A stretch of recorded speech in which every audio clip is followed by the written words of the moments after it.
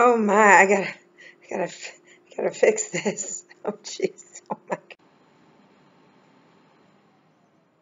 Woo! Hello everyone. Today we are going to talk about what it really costs to be a coach. In my other video, How to Make 100K Before 10 a.m., I break down the really simple math on how you can make coaching a career and make it pretty lucrative. Today I'm talking about the actual costs that you will incur in order to be a career coach. In every business venture, there is a cost to doing business. You have to think of your coaching as a business. You can be a sole proprietor, a partnership, an LLC. Talk to your accountant about what is best for you, but there is always a cost associated with running a business, and you need to think of it that way.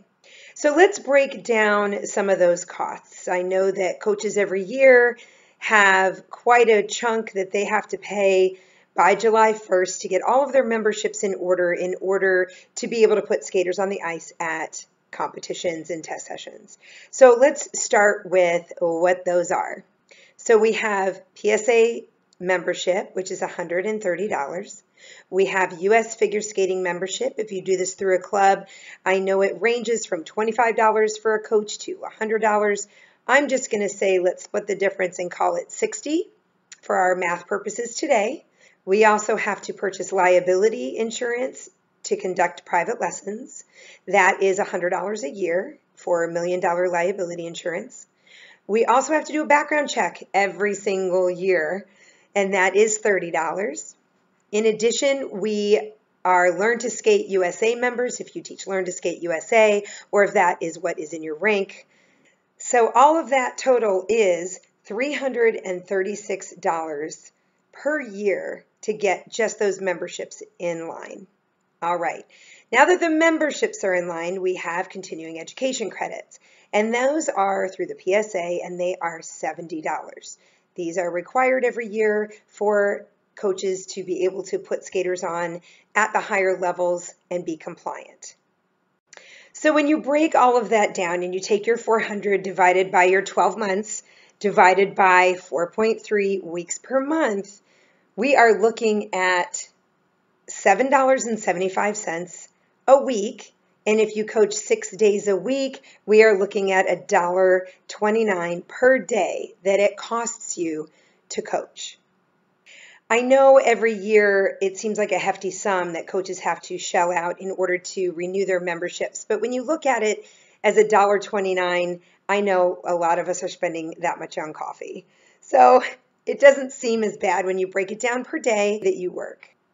So let's talk about educational opportunities. I know that when you go to seminars, there's a lot of travel involved and food and hotel, and it can be pricey. There is a lot of educational opportunities that you can find online on the PSA website that you won't have to travel to get the information, so that can cut down on cost. But if you do invest in traveling, it is worth it to do the in-person sites when you can because of the networking and connections that you can make, and you can also ask questions on site. That is also invaluable. When you become a rated coach, it is imperative that you keep up your ratings by keeping up your educational credits. Now, when you do your continuing education requirements, you get credits for that, as well as webinars and other opportunities that are less expensive to get credits. But if you are going to Summit every year or every 3 years to get your 28 credits to keep your rating status, let's call that $1,000.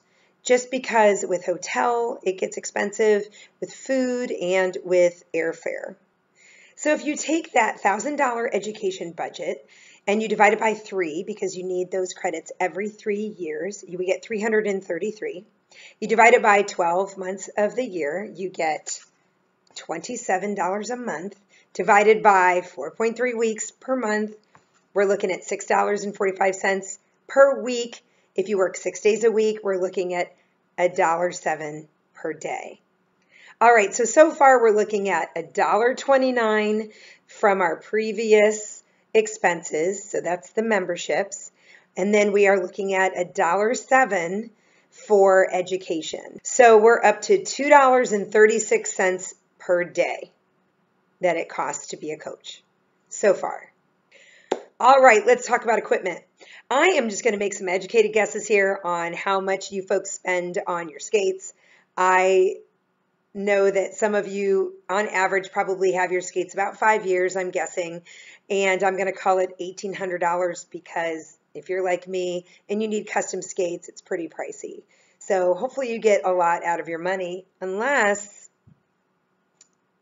you have skates like this that are 17 years old, and then I finally broke down and got new ones once I slipped and fell, and the duct tape wasn't working anymore. All right, so now we're going to also add a winter coat. I'm going to budget $300 for that. Mittens for $50. Tools that you use for your lessons, markers, books, whatever you use for lessons, an iPad, I'm just going to call it $200. A hat. In my rink, it's been pretty cold this winter. I need a hat and scarf. I'm going to call the hat $30. I'm going to call the scarf $30.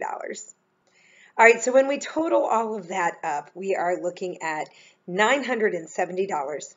Guess what? We're going to divide it by 12, which is $80.83. We're going to divide it by 4.3 weeks per month, which is $18.80. Divided by 6 days, I'm always assuming that we're a 6-day-a-week coach, is $3.13 per day. So now we're looking at a whopping $5.50 per day that it costs you to be a coach. So when you're budgeting for trying to hit that 6-figure mark, you need to keep in mind your expenses when you're budgeting, as well as commission.